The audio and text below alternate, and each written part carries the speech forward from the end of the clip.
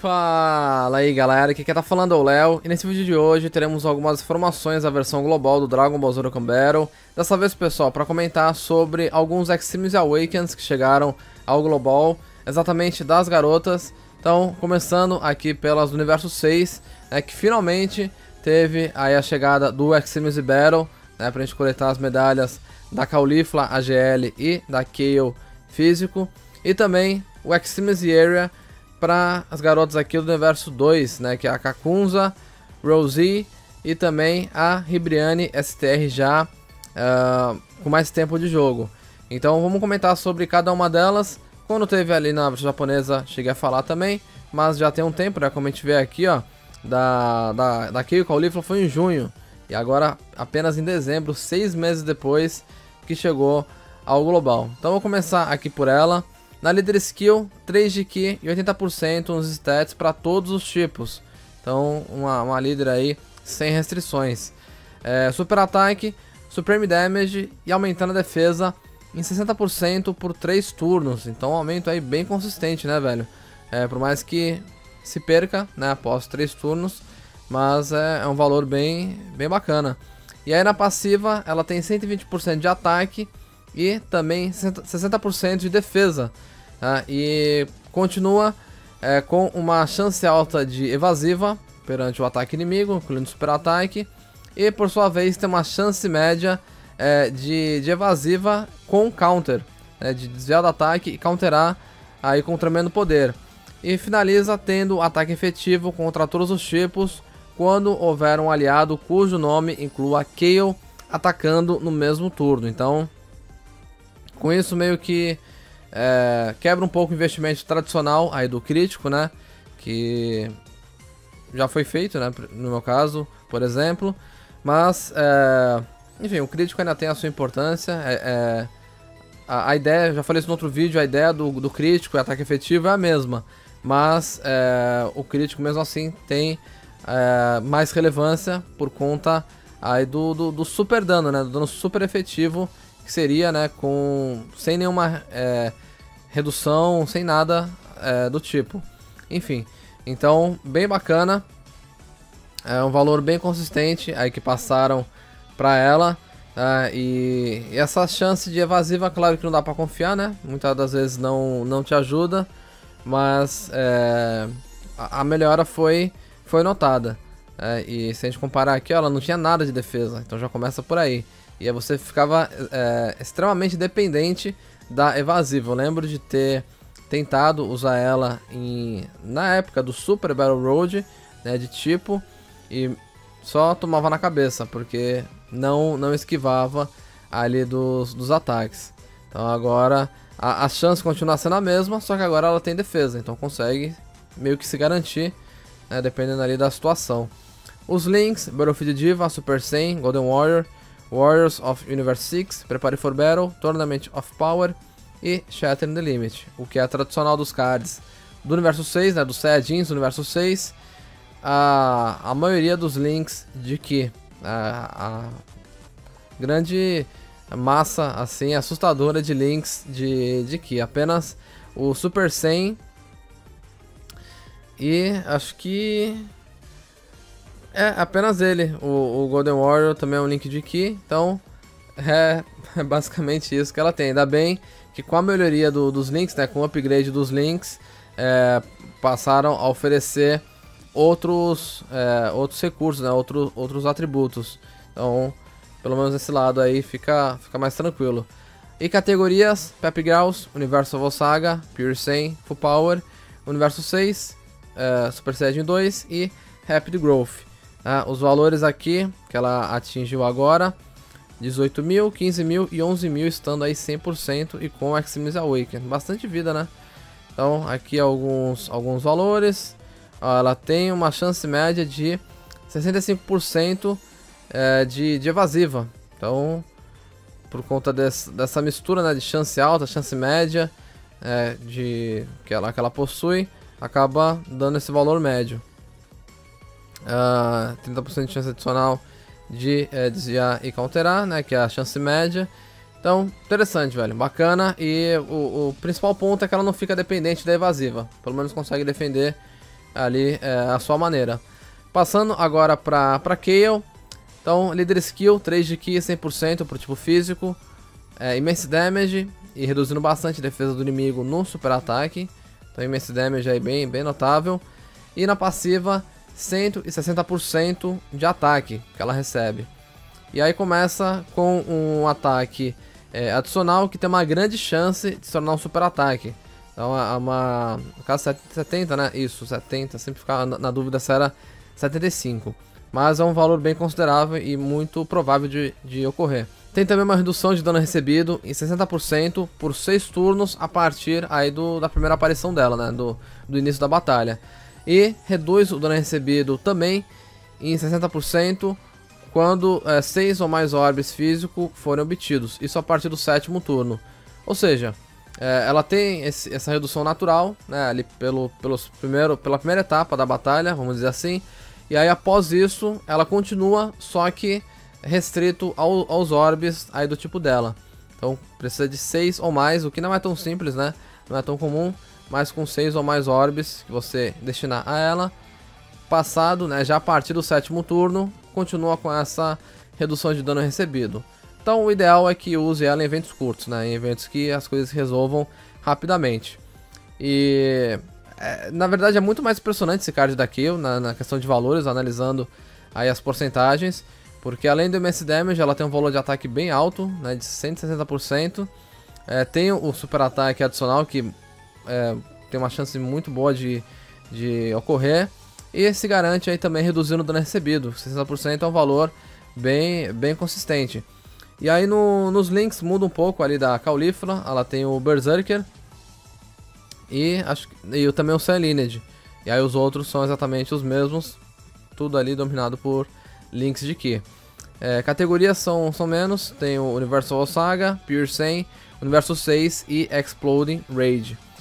E aí completa aqui os valores 8.000, 16.000 e 9.200. Valor bem baixinho, né, de defesa que ela tem.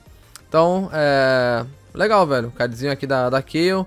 Kale Berserk, ela tem um nome diferente, então pode ser ali muito bem encaixada nesses diferentes times. Então uma saída aí muito boa para ela. Só para motivo de comparação, o valor é 120%, e aí só tinha esse ataque adicional, né, que muitas vezes ocorria. Então agora ela tem esse lado aí de redução de dano recebido. Então consegue defender aí com muita qualidade. Passando aqui para Ribriane e suas amigas, então começamos pela Kakunza, e ela que na Leader Skill traz uma mini líder para a categoria Special Pose, 3 de ki e 77%, e também para AGL 3 de ki 50%. Super ataque tem aumento de ataque, enquanto causa Supreme Damage, reduz ataque do inimigo. Então ela tem um pequeno acúmulo aí de ataque que vai crescendo conforme a batalha progride. Na passiva, 80% de ataque e defesa. E aí tem um suporte para a categoria Special Pose com 2 de ki e 22% de ataque e defesa. Além disso, ela ganha mais 22% de defesa no começo do turno e uma chance alta de stunar o inimigo atacado quando houver um aliado cujo o nome inclua Ribriane ou Rosie atacando no mesmo turno. Então, se você tiver uma dessas duas aqui, tá? Ou as outras variações da Ribriane junto a ela naquele turno, naquela rotação, ela vai ganhar mais defesa e vai ter uma chance alta de stun aí perante o inimigo. Nos links, Battlefield Diva, Metamorphoses, The Innocents, Signature Pose, Mortem Meets the Eye, Tournament of Power e Shatter the Limit. Aqui tem alguns outros links aí de ataque, né? Não fica muito dominado pelos links de ki, por mais que sejam os principais, né? Na verdade. Então não é tão escandaloso quanto ali as garotas do Universo 6. Já nas categorias Pep Girls, Universal Saga, Transformation Boost, Special Pose e Space Traveling Warriors. Tá? Os valores 12.000, 13.000 e 8.000. Aqui é um card gratuito, né? Então valores mais humildes. Então legal esse Extreme Z-Awaken. E vamos continuar aqui com as outras porque elas têm muita relação, né, entre si. Leader Skill mesma coisa, só que pro tipo dela também, né? Tipo Int. Já no seu caso tem acúmulo de defesa enquanto também reduz a defesa do inimigo e causa Supreme Damage. Na passiva, igual também, 80%, suporte para Special Pose, só que ela ganha 22% de ataque e sela o inimigo atacado, né? Sela o super ataque do inimigo atacado quando houver um aliado, uma aliada, né? Ribrianne ou Kakunza atacando no mesmo turno. Então, se uma é focada no ataque, a outra tem as habilidades na defesa e vice-versa. Então, são cards que complementam, né? Muito legal. Os links são exatamente os mesmos, tá? Isso é ótimo, é fantástico. Então elas têm uma parceria aí incrível. Categorias também a mesma coisa, tá? Seguindo a mesma linha. E os valores 11.000, 13.000 e 8.700. Então, enquanto uma acumula defesa, a outra acumula ataque. Enquanto uma recebe mais ataque, a outra recebe mais defesa. Então, bacana essa jogada. E a Ribrianne, aqui para completar, ela que é uma líder Pep Gauss com 3 de Ki, 99% nos stats. E também, pro tipo dela, STR. Já no super ataque, ela tem um lance interessante, que ela tem 2 super ataques. O outro tendo uma chance de acontecer. Mesmo caso aí do Burhan, tá? O Int. E o ataque normal, né? Vamos dizer. Ela tem aumento de ataque e defesa por um turno, enquanto causa Supreme Damage e reduz defesa do inimigo. Já nesse super ataque diferenciado, nesse especial, ela também tem o aumento de ataque e defesa, só que esse Supreme Damage tem um modificador diferente, que causa aí mais dano, tá? Com grande poder. Então ela tem um aumento de 60% um aumento natural, né, desse valor no seu multiplicador do super ataque. Enfim, naquele cálculo maluco do jogo, acaba gerando mais valor para ela. Basicamente é isso.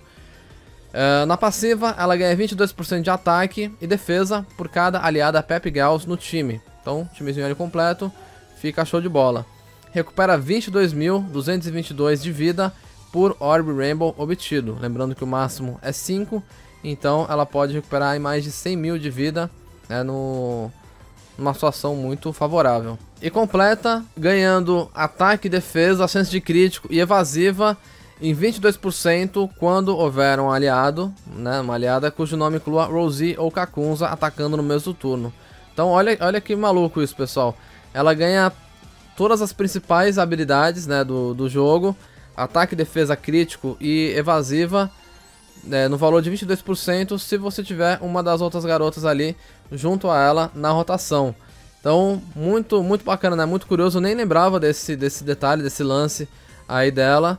Mas é realmente interessante, velho, tá? Muito bacana porque acaba pegando ali os principais aspectos, né? As principais habilidades que os cards têm aí no jogo. Apenas adicional, né? Que não tá aqui presente, mas as outras habilidades, né? Principalmente ataque e defesa, marcam presença. Os links também os mesmos e a categoria também a mesma coisa, é isso aí. Então, galerinha aqui do Universo 2 é show demais aí pra utilizar. Tá? Aqui 15.000, 14.000 e 8.500 os seus valores. Então o lance é justamente esse. É uma parceria muito boa que elas têm. A gente percebe que são cards que se complementam, né? Que ativam habilidades, né? O que geram mais valores, né? Mais poder uma a outra. Né, no caso da Caulifla, ela tem um ataque efetivo se tiver aqui ou na rotação. Aqui Berserk, né, ela tá na dela, não depende de ninguém. Mas a gente vê isso com outros cards, né, com outras variações de Kayle e Caulifla, seja Kayle Super Saiyajin 2, seja elas duas na forma base e por aí vai. Então assim, acaba amarrando, né, acaba prendendo um card no outro. Mas se elas estiverem ali juntas, né, se estiverem numa situação em que elas estão lado a lado, as coisas vão funcionar muito bem, né, e os cards vão desempenhar aí de uma forma muito positiva. Então, o negócio é aproveitar para fazer. Esses 3 últimos cards são gratuitos, né, a Ribrianne já de muito tempo, aqui é um card de 2018 e 2019 aí no global, e agora com esse Extreme Z-Awaken. Já as outras duas são recentes, né, vieram aí no começo de dezembro, e agora tendo o Extreme Z-Awaken já na sequência. Então, é muito legal aproveitar aí pra pegar as medalhas dela. Já farmei, tá, os cardzinhos dela, as cópias ali adicionais e tudo. Então agora é só fazer aí o Extreme Z-Awaken. Vamos até falar sobre isso, tá? Só pra completar aqui a ideia, o raciocínio.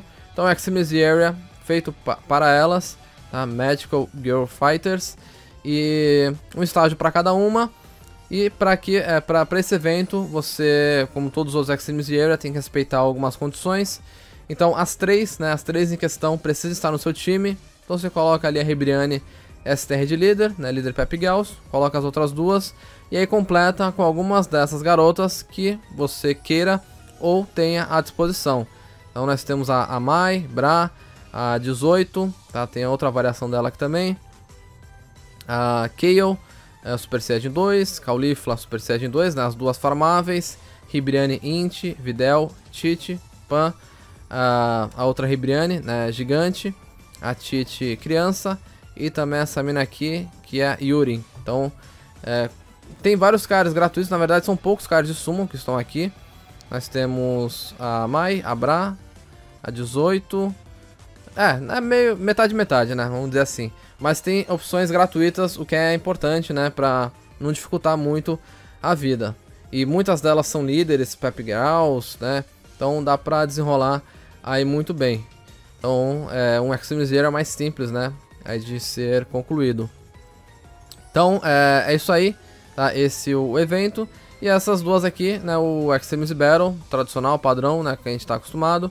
E que finalmente chegou ao jogo, trazendo não só as medalhas, mas também algumas Dragonstones aí já pra agregar na conta, tá certo? Então, esse é o recado aqui dessas mudanças que os cards aí das meninas do Torneio do Poder sofreram. Então, muito legal, só aproveitar aí pra evoluir cada uma delas. Cada uma vai ter uma certa importância, né, dependendo da situação, então é legal você ter elas já preparadas, principalmente as que são gratuitas, né, que aí não tem como dizer não, né, tá ali, é só farmar, só garantir e tá tudo certo, tá bom? Então, desse vídeo é só, vou encerrando por aqui. Comente aí o que vocês acharam desse Extreme Z-Awaken delas e dessa longa espera, né, principalmente da Kayle e Caulifla, um evento que tava aí já no limbo do jogo, tava sumido, mas finalmente decidiram trazer. Então é isso aí, e se gostarem não se esqueça de deixar aquele gostei e se inscrever se não for inscrito no canal. Então eu vou ficando por aqui, falou e até a próxima.